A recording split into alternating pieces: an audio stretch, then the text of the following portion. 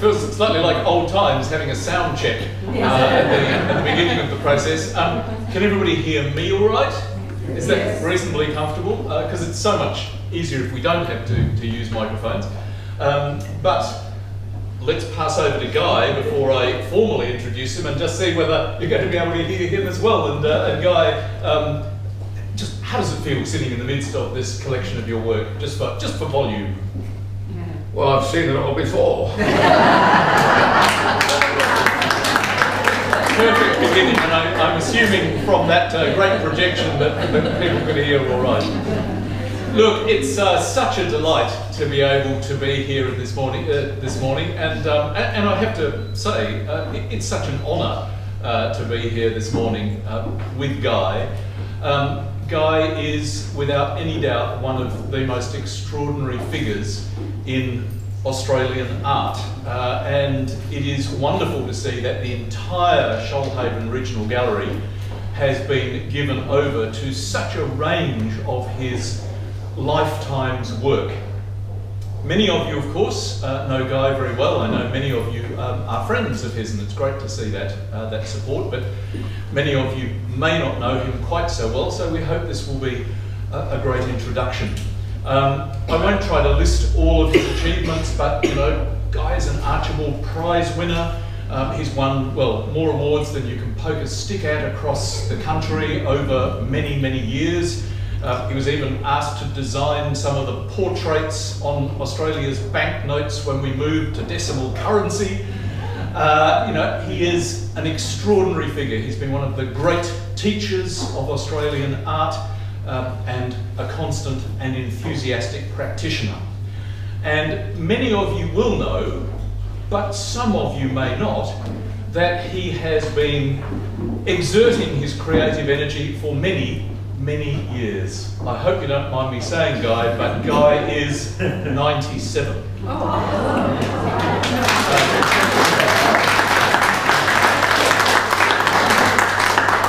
I have to say very simply that if I have half the energy and ability at 97, yes, I will be deeply grateful. Whiskey every night, that's right. But let's get a little bit of a chat underway, and I hope many of you have had a chance to have a look around this wonderful exhibition. But all of you will have walked past the wonderful, I guess, installation at the front of the gallery, the symbolic river with the canoe, and of course there's the river here on the wall as well. And many of these works, most of these works, one way or another, have to do about a relationship with the environment. Guy, the environment, is that absolutely the core of your creative motivation? Yeah, I guess it is, and it's, I don't, because my kids are grown up now, I don't know what young people do, but when I was any age from 14 onwards, I spent with my brother canoeing, camping, bushwalking, and learning about the bush, I guess, not just experiencing it, but learning about it. And I feel I'm part of a landscape, I guess, and that sounds a bit corny, but I've always liked the attitude of the South Pacific peoples and the Australian Aboriginal peoples, who believe that they and the landscape are not separate, that we're all part of one thing, whatever that thing is. And I like that general idea. Well, in fact, a book about you focused very much on the concept of Gaia, and I guess many people here would know that Gaia is that concept that the whole of the planet is just one living organism. Is that something that appeals to you? Yes, it is indeed. That's why I chose the title of the book, Searching for Gaia, because that was indeed what I thought it was about. I still feel like that. I think it sometimes worries me that I might have focused too much on that and limited other ways of reading for other people. I don't know. But still, yes, to answer your question, that is essential. It's part of my attitude, and it's something that I am still involved with. And it's been a very big part of your life, as I say, that wonderful river and the canoe out at the front of the gallery is a reference to a very important trip that you made, and indeed this kind of Shoalhaven connection, because back in, was it 1939? 39. You canoed with your brother all the way from the gorge country near Goulburn all the way here to Nowra and the sea over several days. What a journey that must have been. That was a great journey, yeah. It's one of those things that you remember all your life. And the children of my brother, I think, are here today, and he kept talking about it. He sadly died many years ago, but he talked about it all his life as well. It was an essential part of growing up. It was a boy's own adventure sort of story. There are lots of other people who've done it, men and women, but for a 17-year-old kid, it was an experience every second of which I still remember. And the country is just so marvellous, really. That river is incredible. There's a dam across it now, so one can't do it any longer, not for the whole journey. But it was exciting, it was fantastic, it was difficult, it was dangerous, it was a hell of a lot of fun.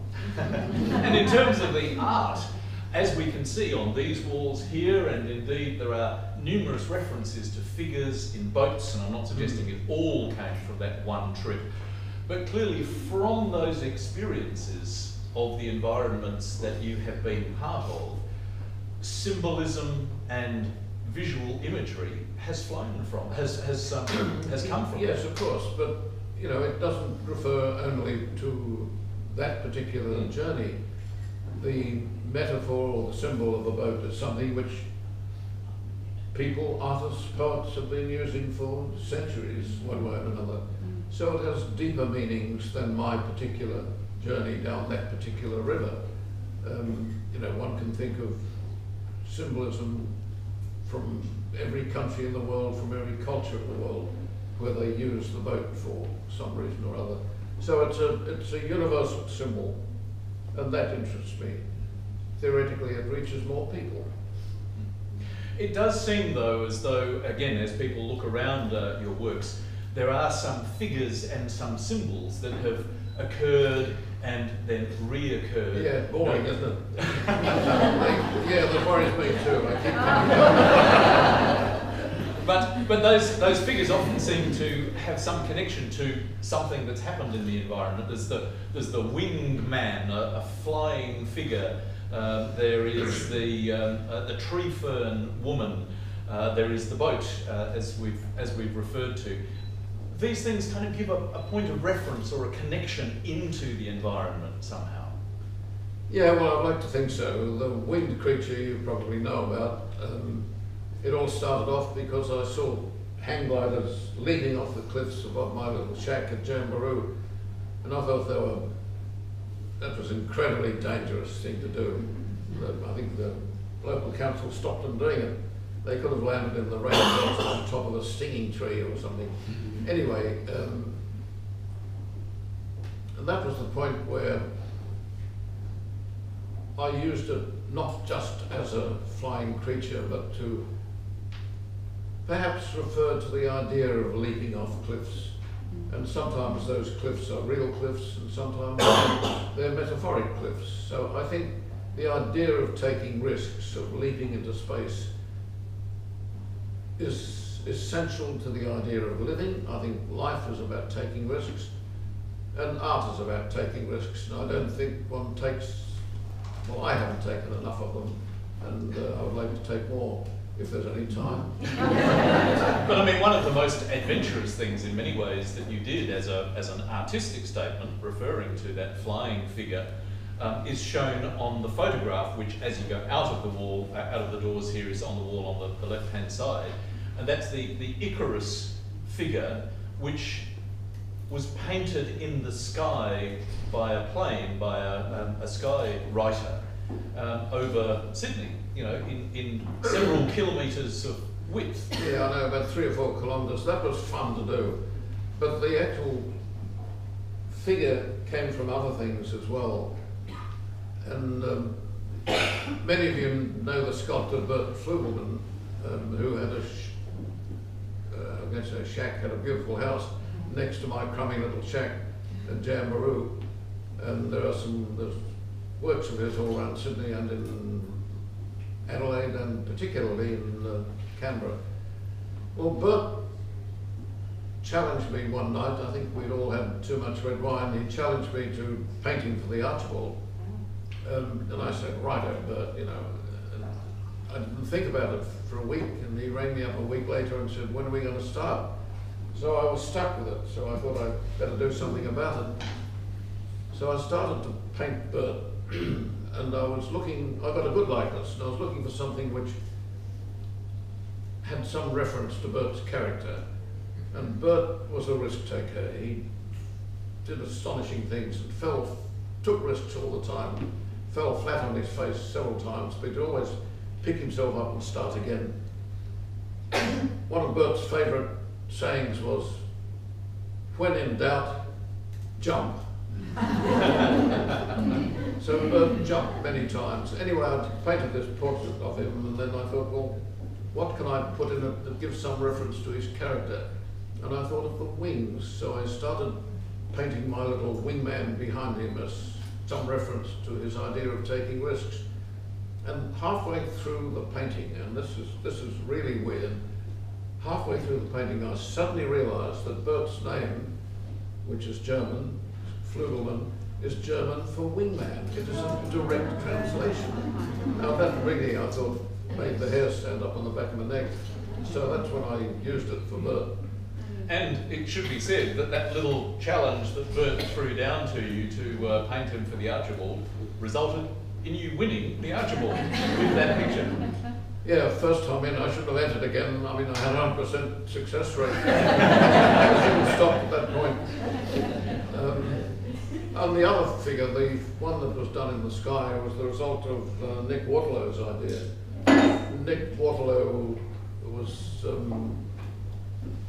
head of the gallery at Kofa, looked after the gallery there, and having an exhibition devoted to the idea of drawing and questioning what drawing was about and what the parameters of drawing might be, and rang me up and asked me if I'd put something in. So I did, and I thought, well, hell, you know, what can I do that is different? So I got the yellow pages out and looked right through it for somebody who did sky drawing, and I found thousands of people who did lots of funny things. And finally found one bloke, and one thing led to another, and finally I found some bloke in Queensland, I think, who did sky drawing. So I sent him hundreds of photographs of my drawing, and he said he could do it, and he did a trial run up there, and it looked wonderful. So I asked him to do it on the day of the show here in Sydney, the day of the opening of the show. And unfortunately that day dawned grey and cold. I was on the phone every 10 minutes to the flyer who lived up the coast, God knows where, and he was saying, no, you can't do it today. So this went on for about 4 or 5 days, and finally one day, it was a Sunday, he said, you're going to have sun over Sydney today, do it today or not at all. So I said, okay, let's do it, go for it, baby. So we did it that day, and I thought I had to get some publicity out of this. So I rang every newspaper and every television station I could find, and I said something like, I suppose, I'm a local artist and I'm going to do a drawing at 3,000 feet or whatever it was over Sydney Harbour at midday today. And every time I spoke to a journalist, he'd put the phone down and said, right, mate. And I thought, what's wrong with these guys? And it wasn't until about 3 or 4 days later that I realised where I'd gone wrong. That particular date was the 1st of April. Sometimes you can't pick them. Well, at least we've got evidence, photographic evidence outside that it really happened, and what an extraordinary gesture that was. Another very influential time that happened for you, which was not that long after that great trip down the Shoalhaven River, was that you the war came along, and you went off to Queensland to train in jungle warfare, but that also took you into the rainforest. What were your first impressions of seeing really tropical rainforest for the first time? I think I was enthralled. I'm not sure why. I feel sympathy with that thickness of bush which somehow seems to overpower you, overtake you. You become part of it. It just encompasses you. You're a beetle in it. You're totally insignificant in this mass of jungle. And apart from that, of course, the mountains are great. The streams are rushing and clear and sweet. Everybody else hated this course, but in a funny way, I loved it. It was just great country. And did you start to make any drawings or little sketches I had a sketch, at early stage? Yeah, I did. I had a sketchbook there during the course, which I think the War Museum has now. And then, of course, I went to New Guinea and other funny places up there, and the rainforest gets denser and heavier up there. The rainforest we have here is subtropical rainforest, is it? I keep forgetting the title. Up there it's tropical rainforest, and it is much, much denser. It's like a wall. You find yourself faced by this green mass of jungle. Look, I don't know the answer to why I like it. I just react to it. It was interesting you mentioned earlier about that respect that you have for Indigenous peoples and their sense of belonging with the land. And when you were up in Bougainville, you became very interested in the Indigenous people there and their appearance and their relationship to the rainforest, and started to incorporate that later in your paintings. What was it that appealed to you about them and their relationship? I think first of all the fact that they totally unselfconsciously decorated themselves, which of course is why people now, people have always done this, but it hasn't been in our culture until now. It's changed now, and you know, a lot of people decorate themselves with tattoos now, which certainly wouldn't have happened in my youth. You haven't got your first tat yet? I haven't got my first tat yet. If I had, I'd show it to you, but I haven't got it. I'm thinking about it. I have to say that's probably a great thing to do at this stage. That would be a really terrific statement. But where's yours? Maybe impending, perhaps. Maybe we could make a deal. We'll make a deal, all right. But just going back to those decorated people, did that decoration, in a sense, connect them to the landscape? Did you see a connection there? Well, I thought so. I mean, the landscape up there is bigger and better than ours. I mean, everything is bigger. The bugs are bigger, the flowers are bigger, the texture, the jungle is bigger. Everything is on a bigger scale, a denser scale, a thicker scale. And I was fascinated by the way these blokes quite unselfconsciously decorated themselves. If you gave them anything at all, they'd shove it in their hair or put it on their body. And I don't like keeping on telling this story, but one particular thing, I suppose, started me off. I was drawing a big black bloke in Bougainville, the island of Bougainville, and the Bougainville people are very, very black. They're the blackest in the South Pacific. And I had nothing, those were the colonial days when you gave them a cigarette or tobacco as payment. And I'd run out of cigarettes and tobacco and everything else. And the only thing I could find in my tent was a tin of talcum powder, which I never used, but the Comforts Fund sent us talcum powder to help with skin disease. I don't think anybody used it. They probably thought it was sissy, I've no idea. Anyway, I gave this big black bloke a tin of talcum powder as payment. The first thing he did was to empty it into his hand and make these wonderful, great big white marks all over his big black body. I thought, Christ, that is marvellous. That's such a visual statement. And you didn't have a camera handy? No, I didn't. So I guess that was one of the things. Then other things have followed since then. And I'm embarrassed at this story because I've told it too often and I'm sick of hearing it. We haven't though. Well, some of you have, so I apologise in advance. After the war I got married, my wife and I went to London. And I'd had 3 years at the art school and I'd studied art before the war, so I had a lot of skills at my fingertips. But it's not about skill. I mean, art's about saying something worthwhile. And I tried to paint London. I'd never been to London before and it didn't mean anything to me. Fascinating being there, but I didn't know well enough to paint. I couldn't paint the English landscape, just like a great big beautiful park. It wasn't my land. And in desperation I started to paint my memories of New Guinea, which is an odd thing to do. And the way I'd stumbled across local and indigenous people bathing in streams. Anyway, that was the general core of what I was painting. And then I saw on a little black and white television set we had a documentary of some bloke had been to Mount Hagen in the highlands of New Guinea and made a film, I think probably the first film he'd made, of the dancers at Mount Hagen from all the South Pacific Islands, and the wonderful decorations with masks and body decorations and feathers, you name it, that incredibly inventive. So I wrote to the BBC and said, I'm a young Australian painter in London painting New Guinea. And somebody, the BBC thought, here's a dumb character, you know, what is this guy? So they passed it on to somebody else who probably passed it on to somebody else. And I got a phone call one day from some bloke who said he thought that he might be able to help me, and he introduced himself over the phone. He said his name was David Attenborough and would I like to come around for a drink? So we went around for a drink and I asked him to sell me some photographs, but he wouldn't do that. He lent them to me.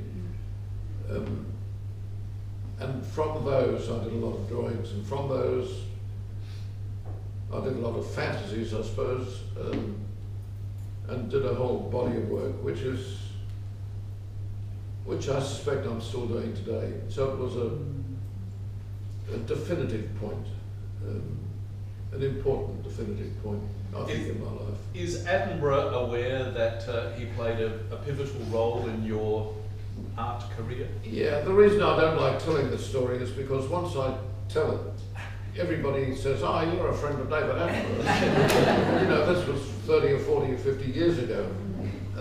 He probably never thought of me since. I have been in touch with him about 4 or 5 or 6 times. And yes, I think he might be, I'm not sure. I saw a documentary, an interview which, what's the name of that ABC bloke who did a series of interviews called Enough Rope? Andrew Denton. Andrew Denton.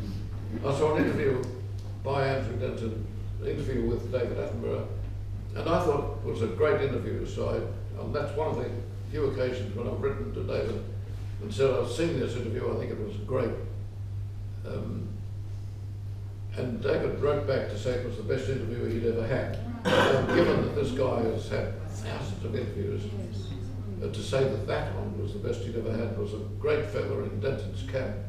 So a week after that I was having lunch at a little place in Pano with Anne Thompson, an artist. And Denton was at a couple of tables away eating on his own. I thought, should I tell this guy? You can't interrupt, you know. I didn't like to do that. But anyway, eventually he got up to pay his bill and I thought, damn it, I will tell him. So I stopped him and told him that I just had a letter from David Attenborough to say that his interview was the best interview he'd ever had. And Denton stopped in the middle of the cafe and threw his arms in the air and said, that is the best thing you could ever have told me. So it meant a lot to Denton. So I'm glad I told him. I think we're glad you did too. Looking around the gallery, just coming back to this wonderful exhibition, people can't help but be struck by the enormous variety of approach over the period of your long painting career, from works in the far room, some of which are really very literal landscapes, lovely views of the mist coming down over the escarpment and so on, through to the much more abstract, some almost totally abstract works. How have you managed over the years to find that balance between your love for abstraction and your capacity for literal painting?